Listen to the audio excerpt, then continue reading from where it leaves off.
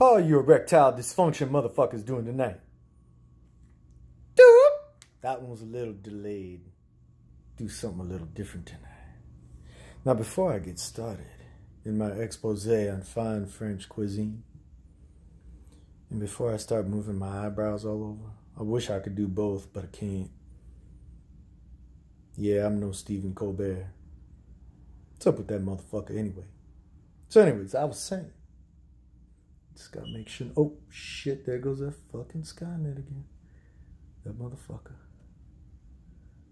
So before we get started, I just want to say, hope y'all loving my beautiful gray shirt tonight, my giant shoulders. I just want to put this out there. That, wait. What? No, I'm not going to tell that. Just get away from me, man. I don't want to hit him. I'm sorry, people. It's the meds. I'm still getting adjusted. It's just, it's a little strange for me right now. I know, Mama. Yeah, I put him under the floorboards. That's right. It's all good. Yeah. I'm sorry. Go fuck your mother. Oh, people, I'm sorry. I'm a mess tonight. You know what? I got to meet with my man around the corner. You know that man I was telling you about? Shit. You know that man with the brown paper bag and the pill? Well, my therapist. I got to go back there. I got to get some more of that shit. I need to get like readjusted. I don't know what's happening. I know all my loyal followers out there. I know you love me. And I know you're completely normal for loving an extremely normal person like me. I know that you're loving me. You're loving me and you have loyalty for me because you trust in my brilliant, calculated mind and the way I put forth very specific notions and theories about how various stocks and Bitcoin is going to help save everybody, including mankind. Yeah. Will mankind be saved? Slap out of it. So as I was saying, I got some fine cooking. Got some fine recipes to share with you tonight. Let's bring the camera on down so I can show you some fine cooking. This recipe here I got from my uncle's mother's dog's niece brother's loving dog. Sorry, had a brain fart there. Oh shit, my shoulder falling out too. Man, it's a really messed up loo tonight. All right, people. I got some really delicious fine cuisine I want to share with you. First of all, we're gonna start off with a main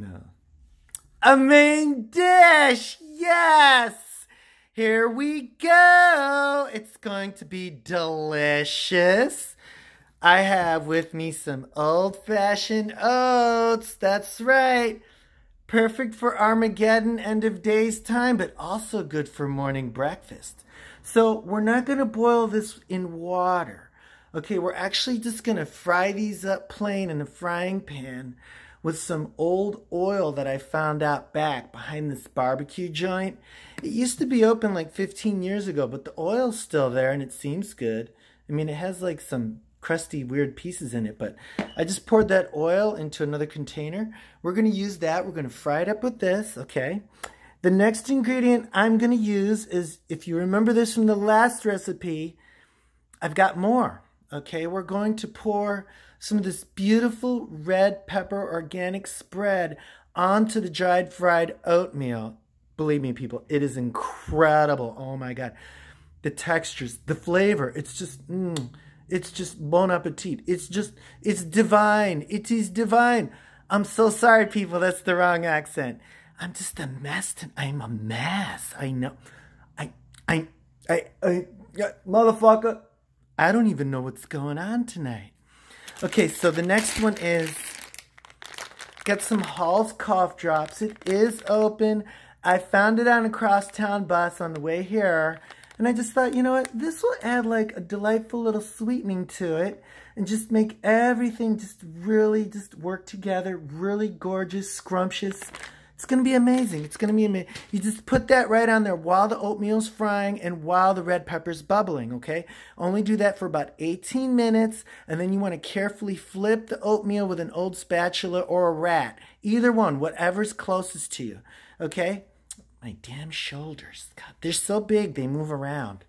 And it really makes this skit less funny. Okay, there we go.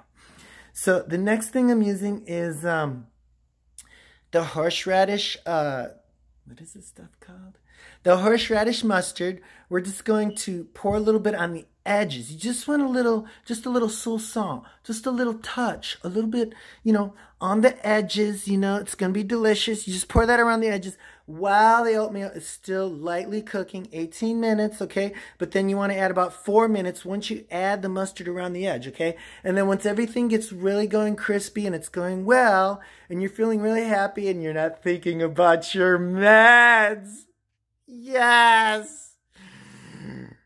Your meds. I'm so sorry, people. Fuck your mother. That motherfucking hurt. Why did you have to hit me like that? That was too motherfucking hard. I'm so sorry, people. The next ingredient is the Simple Times beer. It's still sealed.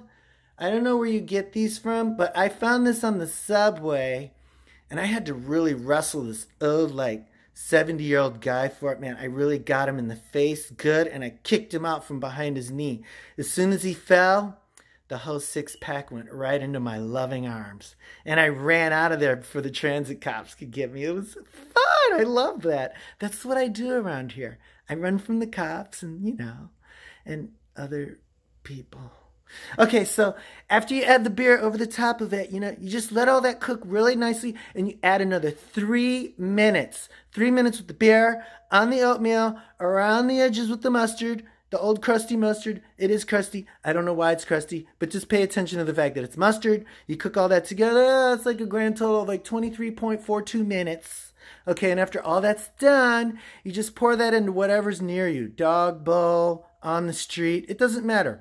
You know, if you happen to have be somebody with money, you can do that too. You know, you can pour it in what's called a bowl. I've heard of these things called a bowl. You could do that. You know, that's totally up to you. Oh, I almost forgot. Oh gosh darn. The last ingredient, I almost forgot. Just as in the last recipe, I'm going to use this again, the Scotch tape. What you want to do is just put little pieces of it on the top when it's all cooked. You don't cook this. It's a little different this time. You just want like a crispy, like, chemical topping across the top. It is delightful. It is just, oh my God, it's divine. It's delicious. Okay, so just, that's it. That's the whole thing. It's pretty simple. Not as complicated as the last one. I hope you guys really enjoyed it. Yes. And I'll see you motherfuckers soon.